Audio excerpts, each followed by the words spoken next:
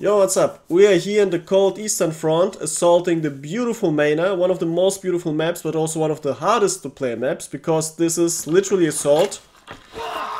And this means it's basically extremely hard invasion mode, which is hardcore defender biased. Why is that so? Because we have to conquer two objectives at the same time. And the enemies can also always retake them. So it's literally just extremely stupidly hard. But since our hopeless noob tries to become a good player, we have to tackle that challenge too. Let's go. Now I attacked here on the right side. And the right side is very susceptible to artillery strikes, but of course our radio man already died. Okay. Yes, at least we have our Italian engineer. Our only Italian soldier in the whole army. That wasn't afraid of the cold. And we also already have the MP40s. They're not upgraded yet, but still quite good. Still good enough, especially if you do headshots. Yeah, very beautiful. Absolutely love the MP40s. Took me multiple weeks, I don't know, like almost 2 months to grind for them. Because you have to grind through, I think, 10 SMGs exactly until you get the MP40. And most of the SMGs are just horribly bad. I tried them out. Yes, they were even worse than expected when I decided to give them a chance. And Curious Tank Commander got sniped. Very nice. Yeah, that's what you get for being careless in a battlefield. Okay, now... what's the strategy for us? Yep, MG dual wielding for the win. If we didn't have the second one, we couldn't have done anything.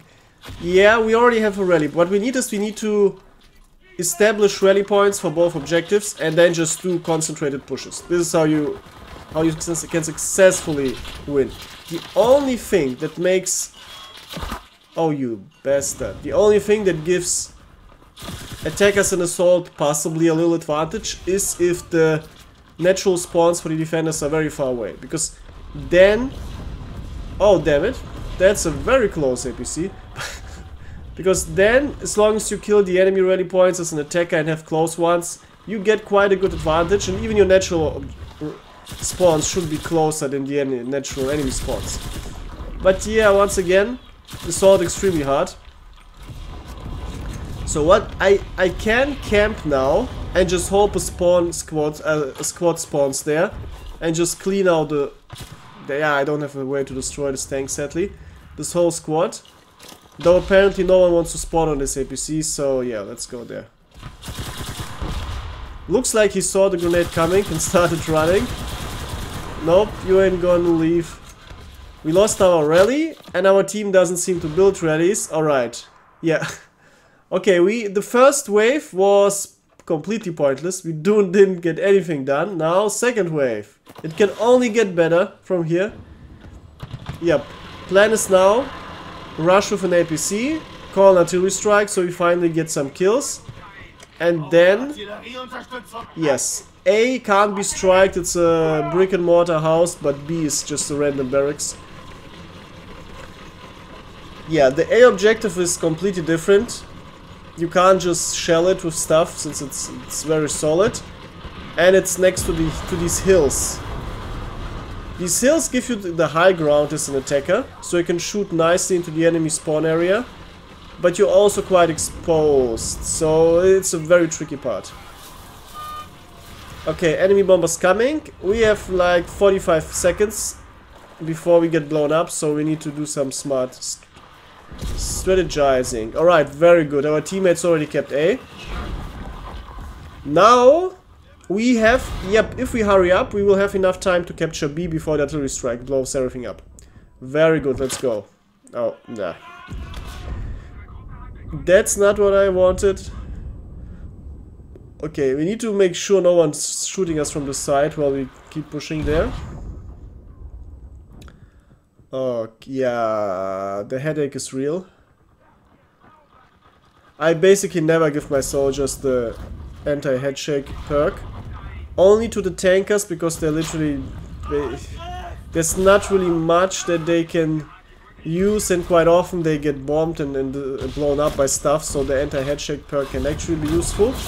Even more than the aim stability perk, because, well, guess what? the headshake is more common for them. That's a problem. Okay. Oh my god, that's way too many. Ah, I still had 2 fancy grenades for them. Okay, it's good that we have a firm grip on A. Apparently our team is capable of doing that, which is good. Now it's my task to... Oh, first of all, to harass this random dude here. Oh yes, there's another one. Okay, I don't know where the other one disappeared to, but okay. Yeah, we need to take B. But A is under attack. Oh, yeah.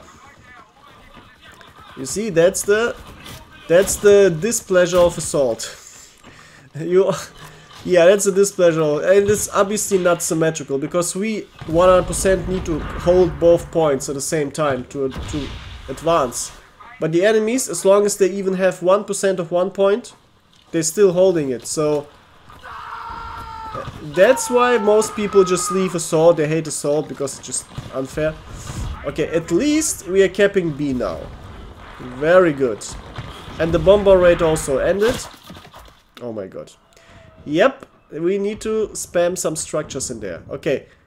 One good rally for B, and 1 or 2 squads are in B. Now we can... Yeah, we should hold B. Our team should hold B. So if we focus a good attack on A, we should get it and advance to the next points. Don't worry, if you think this is too easy, the next points are even harder, so... the pain never stops with assault. The biggest shame is this Manor map is actually really beautiful. I mean, we don't even see the castle itself yet. Tsarist era... European architecture inspired little castle. Very beautiful. The Russian aristocrats really like to roleplay French aristocrats and just copied their, not only their language and art, but also architecture. And of course the commies just took everything away. And that's why we're fighting for it now. Alright, we got A, we're gonna give our enemies a present here with the mine. I hope they still spawn before the objectives switch, because I don't wanna lose this funny moment. Oh yes, let's help our teammates cap B by just killing all the reinforcements. You see how little recoil this thing has? Yeah, that's insane. That's the power of MP40s. It's just the most flavorful, like the most famous, especially for normies, the most famous World War II weapon on German side. Every movie depicts MP40s, although they were much rarer in real life, but still. Very famous, also very fun to use. Oh, he's trying it again. Yeah, I don't think I placed a mine over there. That's usually the funniest thing you can do. Just place an anti-personnel mine on a structure like that. So whenever someone wants to use it, he gets a present. The best thing you can do is actually place an anti-tank mine there and an anti-personnel mine. So whenever someone gets close, his whole squad dies from the big explosion. And the anti-tank mine gets exploded too. And obviously the anti-personnel mine triggers the anti-tank mine in that case. Nice, we finally got it. Very good, our strategy worked. Oh, okay. Now the actually hard part begins. Because whereas the previous objectives were remotely close, these are ridiculously far away. And we got rooftop comrades. Yeah, a well-cooked grenade. And no kills. How did I miss his head? I don't know. Yeah, but his head I didn't miss. Very nice. Yeah, MP40 is actually ridiculously good if you just hip-fire it. I still need to get used to it, but hip-firing this thing is insanely... Not only insanely strong, but also insanely fun. Yeah, I need to get used more to the head heave. Keep in mind though, Japanese soldiers are a bit smaller than other soldiers in the game, so if you get perfectly used to shooting at the heads or pre-aiming at heads, you will be thrown off if you play against Japanese. Yeah, that's all part of the Emperor's genius strategy.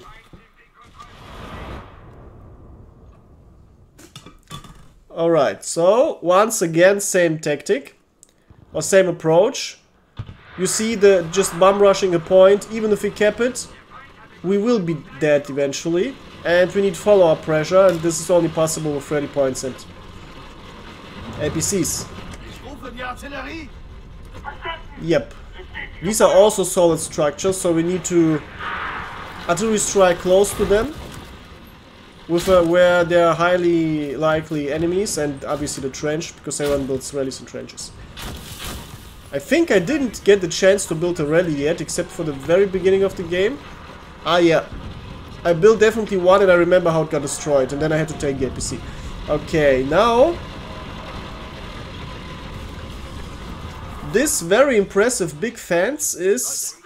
It has holes, but whatever. I don't think anyone will be able to shoot through those holes into our APC, so let's go. Oh my god, this is the Soviet mantle. And we got NKVD Lapas over there. It's raining Soviets. Definitely. If you want to have fun when it's autumn, just listen to It's Raining Men when autumn begins. I do it every year and it's very fun. Okay, let's try out the engineer squad that we unlocked. Well, we cannot though. I looked at it and I instantly saw, yeah, no radio man. No radio man. And no SMGs. Because it can only have assault rifles. Though I wrote people at Dark Force so they fucking change it. Because, yeah, it's super bad for beginners. If there's a very, very much hyped up event squad, but you can literally not really use it as a beginner because it's just worse than a normal engineer squad if you're a beginner, since you don't have radio man, or you don't have anti-tank gunners too. Oh, that was a good one. This dude ain't seeing nothing anymore. Oh yes. Yep, easily dealt with. That's why we play our engineers with 3 grenades. Yeah, my standard lineup is now 1 frag grenade, 1 TNT and 1 Molotov. Molotov for fast reaction and for fun and because it looks cool. And because it's... Oh, that's a damn big crater. Wow. And because it's like a little bit like a small grenade because you can't see through it. And you can quickly affect enemy tanks with it and then have enough time to TNT them. And the frag grenade obviously because it's by far the best grenade, especially after the recent buff against infantry. Oh, you motherfucker. Nice. Fuck off here, dude. This is our Manor now. Yeah. We are the aristocrat now. Okay. Somehow our teammates managed to cap C. Wonderful. Look at them headshots though. Yeah, that's the advantage if they're lining up behind a perfectly horizontal roof of the bunker. I literally just need to follow the roof outline and everyone gets a headshot like it's an Oprah show. Yeah, this dude too. Yeah, that's what I like. Enemies who are hiding and only exposing their heads, just absolute fun to aim at. Okay, Mr. Mickley, time to capture the last point. This one is at least very easy to cap. It's the opposite of the other ones, it's very easy to cap. Because the enemies are far away spawning, we are close. Some of them spawn inside at the beginning. But as long as you instantly push after capping the previous point, you will be here in like 10 seconds, which is exactly what we did. Alright, where them Soviets at? Must be inside. Yep, get out of here, dude. Get out of here, dude. Nice. Yes, this Hubert is savage. He's absolutely savage. Oh, you... Ah. Okay, his ass isn't bulletproof, sadly. Alright, time for our secret weapon. This APC served us ridiculously well. Every time we started a successful capture, this APC was part of it, basically. And yes, we have the artillery strike. Nice. Nice. Doesn't even matter we can't strike the objective itself, because they will be all outside. And if they're inside, we're just gonna grenade them. And no one can get inside because there's artillery outside. So, yeah. Try to deal with that, Soviets.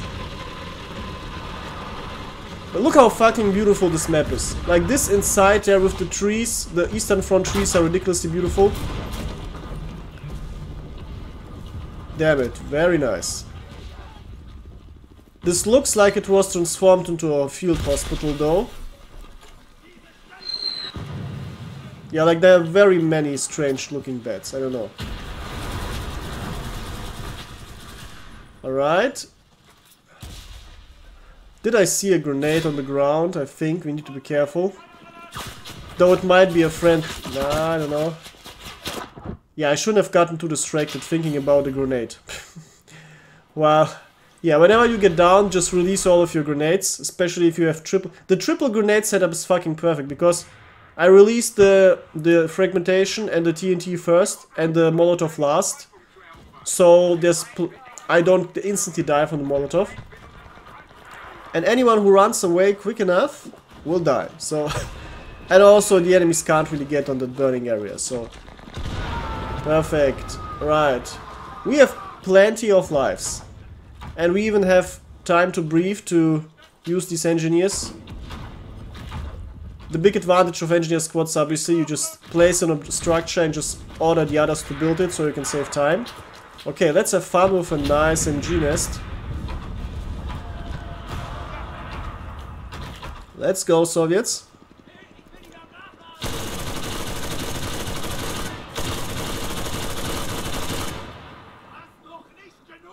Well, I expected more, but that we didn't see anyone, so yeah, of course. Okay, let's give them the... Oh my god. Ah, now they're coming, damn it. Very bad timing. Did you just throw it back or was it his own? I don't know. Oh my god. Yeah, yes. I should have been just patient. Yeah, I should have been more patient and just waited on the machine gun because they will eventually come. Yeah, so that was stupid from me.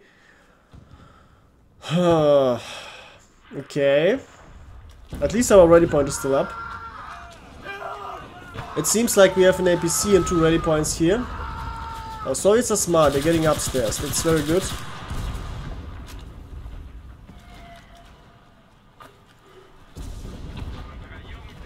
Alright. Let's make sure no Soviet is here behind.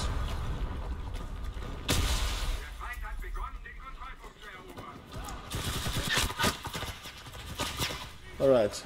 One more Soviet, but I guess it doesn't matter. Oh. Yeah, you see, enemies can easily tank two MP40 shots into the body. They just keep running. But that's normal for SMGs, obviously. The game should have a slowdown feature when you take damage that you like contract a little bit and they slow down to make it more real. It would be very cool, actually. That would increase the value of like spraying weapons too that don't deal too much damage. Alright. Yeah, I can't believe it. Almost. We actually won assault. Yeah, so what did we do? Well, we just played disciplined and made sure we always set up the good infrastructure in terms of rallies and APCs, and then we just crush our enemies. Yeah, that's how we do it. If you look at the score, the enemies had some really good defenders. The first player obviously did all the work, and their fourth player did some really good defensive work. We also had, as you can see, multiple players who constantly built ready points. Like at least 4 players who did some work, and also APCs. I can't remember spawning on a friendly APC besides mine. So most likely new players who don't have access to APCs yet. But yeah, our team did great work, great teamwork. This is exactly how you play, especially on low BR. Because on low BR, where the power level of weapons isn't that high, the synergy is much more important than just spraying around with overpowered weapons. Also a very good reflection of the early war, especially on the Eastern Front, where Germany also had overall worse equipment than the Soviets had, but they had way better coordination. Way better coordination. Famous example, the tank coordination. Soviets had superior tanks to Germany in almost every way, but they didn't have radios, and they were way worse commanded in most cases. So yeah, that's how you win. That's how you win. That's also the big charm about low BR Enlisted. The low BR battles are just, they feel more realistic, and they're cooler and feel more like fun. At least to me. Let me know what you think about this topic and also about this map in general, because I find it's a shame how one of the nicest looking maps in the game is just butt-shot with bullshit modes like Conquest and Assault. We don't even have Invasion for this map. Alright, until next time, goodbye.